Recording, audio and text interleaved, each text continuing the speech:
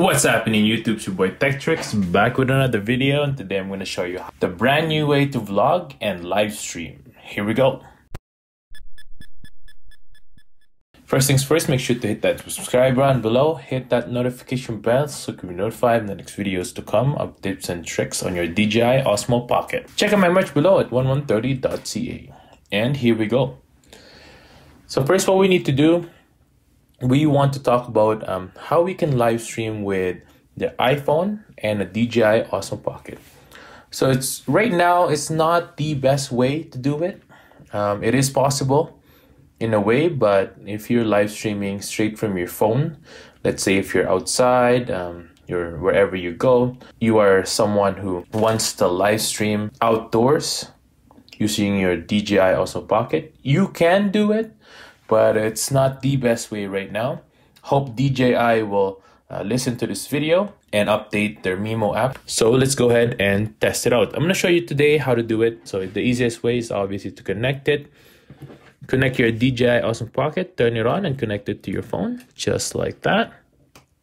And all we're gonna do is download Streamlabs OBS, or if you are in Mixer, then go ahead and do that. If you already have a DJI Osmo Pocket, you'll be able to open the Mimo app, but to be able to live stream, you'll need Streamlabs OBS. So let's go ahead and search that up. Streamlabs OBS. So Streamlabs or Mixer will work. If you don't have that on your phone, make sure to download that from the App Store. I'll link that down in the description below. So go ahead and install that. Put in all your credentials. Let's go ahead and check out Streamlabs right now. Right there, Streamlabs. Right now it's using the phone camera, but I'll show you what I mean once you've set up everything here, then you don't have to come back. So what you need to do is go here, make sure to log in, all that stuff. You're gonna go ahead and go to settings. You can go ahead and edit the Streamlabs or the streaming platform, the broadcast, and you can edit all this. Once you've done this, then you'll be able to go to, so do the same thing with Mixer and your Streamlabs. Once you've done that, you're gonna go ahead and go to settings, go to control center, customize controls, and make sure that screen recording is inside the included side of your control center. So once you've done that, you're gonna go ahead and click screen recording right there. Again, that's from the control center. 3D touch on the screen or long press on the screen recording. Now here you can use Streamlabs or Mixer. For the purpose of this video, all you need to do is just click that or click that. Just like that. And once you're ready, you can go ahead and hit broadcast. Make sure that the microphone is on as well, and then hit broadcast. For the purpose of this video, all we're gonna do is just the photos, so that it'll go to our photos instead. All what we do is just start recording. There you go, it'll count down, and you're good to go. Now you can go ahead and open up Mimo app. There you go. Sometimes it doesn't work, so just go ahead and retry that. There you go. Let's go back. So as you can see there, it's screen recording right now. So from here, then you can go ahead and vlog with your DJI Osmo Pocket. You can go ahead and use face track with your DJI Osmo Pocket. You can edit all these things as well with the Mimo app.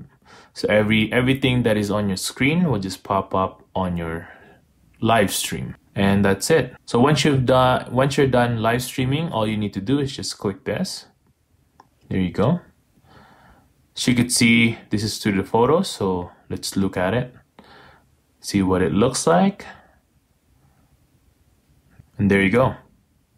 That's basically how your live stream screen would look like.